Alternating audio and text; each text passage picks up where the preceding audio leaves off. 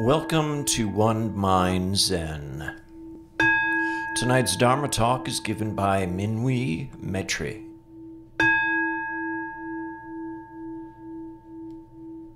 I thought for a while, what do I want to talk about tonight? And I thought about talking about precepts because I know we have a precept ceremony coming up this weekend, and I thought maybe I'd talk about that. But then I thought, you know what? You're going to hear so much about precepts on Saturday that the last thing you want to hear is more about that now. So I got to thinking about how sometimes in the Dharma, our intentions get misunderstood. And maybe it's misunderstood by our teacher, maybe it's misunderstood by our friends or our fellow devotees. But we do something, and then people ask a question like, well, why did Minwi do that? Or why did Malinta do that? Why didn't she do it this way? You ever had people ask you that? And I bet you $1 million here. Malinta has that happen to her all the time. She lives in Sri Lanka, in a very Theravadist country. And I bet people ask her all the time, why do you sit with a Zen group? Why do you listen to these Mahayanists? And people don't really understand our intentions, and they don't really understand. I've suffered from this before myself, mostly when I practiced with a Zen group, and I was practicing also with a Theravada monk, and people didn't understand my intentions, and honestly, I didn't understand what my intentions were either. And I was trapped in a world of dualism for quite a while in my journey towards better understanding the Buddha Dharma. But I found a sutta in the Kurika Nikaya that really drives this home to me. And I wanted to share it with you guys tonight because I think it tells us something that we shouldn't always be so close to jump to conclusions about what other people are experiencing or what their path is.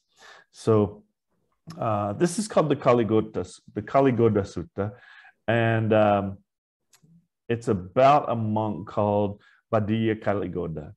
And I want to, I guess, preface this by, if you're not familiar with the various baskets of discourses that are in the various traditions, and in this case the Theravadan tradition, there's the middle length discourses, there's the long discourses, there's the connected discourses, etc. And so there's a lot of these. There's the numerical discourses. Well, there's also the Kurika Nikaya, which is basically a collection of short sayings. This actually is a full sutta that I'm going to share with you tonight, but you'll see why later at the end the Buddha recites a poem, and so that's why this is included in there, because it's the poem itself that allowed the monks to continue to memorize these and pass these down through thousands of years of tradition. So anyway, so let me share with you most of this Kaligoda Sutta, and then I'll elaborate just a little bit. And so it goes like this. I have heard that on one occasion, the Blessed One was staying near Anupiya in the mango grove. And on that occasion, Venerable Badiya, Kaligoda's son, on going into the wilderness, to the root of a tree or to an empty dwelling, would repeatedly exclaim, "What bliss! What bliss!" A large number of monks heard Venerable Badiya, Kaligoda's son, on going to the wilderness, to the root of a tree or to an empty dwelling, repeatedly exclaim, "What bliss! What bliss!" And on hearing him, the thought occurred to them, there is no doubt but that Venerable Badiya, Kaligoda's son, doesn't enjoy leading the holy life. For when he was a householder, he knew the bliss of kingship. So that now, on recollecting that when going to the wilderness, to the root of a tree, or to an empty dwelling, he repeatedly exclaims, "What bliss! What bliss!" And I think when I read this in English, Kaligoda is going, and he's going to meditate. And when he does this, he's saying, "What bliss! What bliss!" But I think in English, kind of the translation that people are hearing is, what bliss? What bliss? And that's why people were confused, you see? And so even though it's just intonation of the first word or the second word or whatever, they thought he was mocking, this is not blissful. But instead, he was actually exclaiming, what bliss? What bliss? How easily people misunderstand what we're trying to say or what we are experiencing. So these monks, they went to the Buddha, and so the sutta goes on like this. It says, so they went to the Blessed One, and on arrival, having bowed down to him, sat to one side. As they were sitting there, they told him, Venerable Bhaddiya, Kaligoda's son, Lord, on going to the wilderness, to the root of a tree or to an empty dwelling, repeatedly exclaims, what bliss, what bliss. There is no doubt but that Venerable Bhaddiya doesn't enjoy leading the holy life, for when he was a householder, he knew the bliss of kingship. So that now, on recollecting that when going to the wilderness, to the root of a tree or to the empty dwelling, he repeatedly exclaims, what bliss, what bliss. I point this out that this seems very repetitive.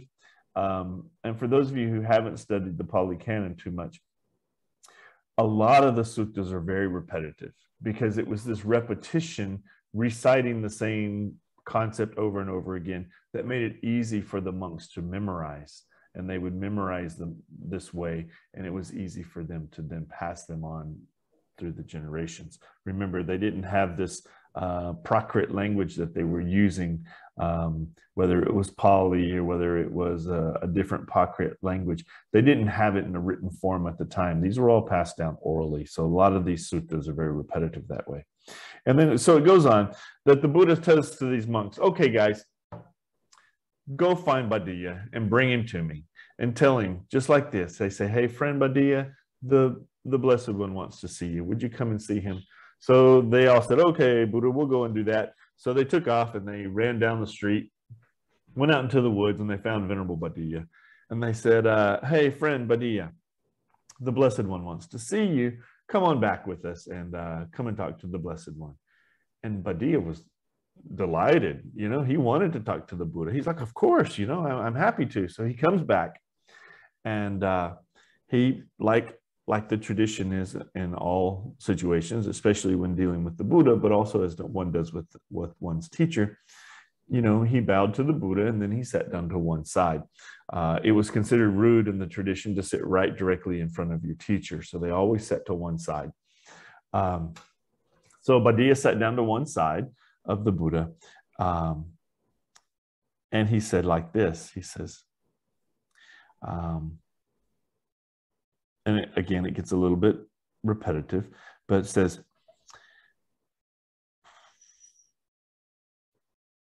what compelling reason, the Buddha asked Bhaddiya, he says, what compelling reason do you have in mind that when going to the wilderness, to the root of a tree, to an empty dwelling, you repeatedly exclaim, what bliss, what bliss? Bhaddiya answered this way, before, when I was a householder, maintaining the bliss of kingship, Lord, I had guards posted within and without the royal apartments, within and without the city, and within and without the countryside. But even though I was thus guarded, thus protected, I dwelled in fear, agitated, distrustful, and afraid. But now, on going alone to the wilderness, to the root of a tree, or to an empty dwelling, I dwell without fear, unagitated, confident and unafraid, unconcerned, unruffled, my wants satisfied, with my mind like a wild deer.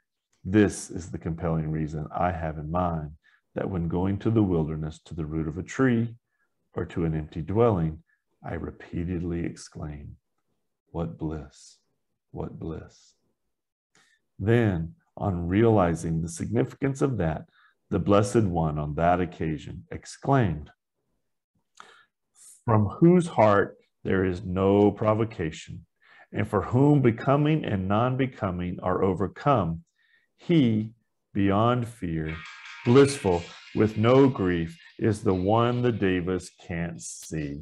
Excuse me, my alarm was going off. I really apologize. it's 6:30 in the morning. It's time I normally wake up and take my son, get my son ready for school. So anyway, it probably is telling me I've spoken long enough. I just want to touch on this real quickly because the Buddhist poem at the end tells the other monks something. It tells the other monks, dude, you guys were worried about this guy. He's fully enlightened. That's what he's telling them. He's saying, from whose heart there is no provocation, for whom becoming and non-becoming are overcome. He, beyond fear, blissful with no grief, is the one the devas can't see. I wanted to tell this because, as I said before, sometimes we have Dharma friends that just don't understand this, or maybe we have family members who just don't understand this. They think they know what we're saying, or they think they know our experience. But in reality, what they didn't realize, they were blaming this Badia fella, saying he's not happy here, because they're thinking in his head, he was a prince. He was the son of a king. He lived in a palace and he had all these guards and all these palatial apartments. How can he be happy living as a monk in a robe and going out to the forest and sitting under a tree and saying, what bliss, what bliss? They had this preconceived idea in their mind, no way he could be happy doing this. And yet, that was the only place he was finding his true happiness, his true bliss. He was free. He was free from the bondage of that cycle of samsara, and he had found bliss. So I just wanted to share that with you today, that sometimes we read suttas and they strike us as something we didn't quite expect, you know? And that's what I like about this one. Is I think we've all had people misinterpret our intentions before. They've misinterpreted what we were trying to say or what we were trying to do. But what matters is what it is to us, how Badia was feeling. And he knew how he was feeling. And that was just his way of explaining it and exclaiming it. And so the Buddha saw through that very quickly. And I think that is a good lesson to all of us, that when we don't know the backstory, or we think we know the backstory, but don't know the whole story, maybe we shouldn't be so quick to judge. Don't be quick to judge. Be quick to accept.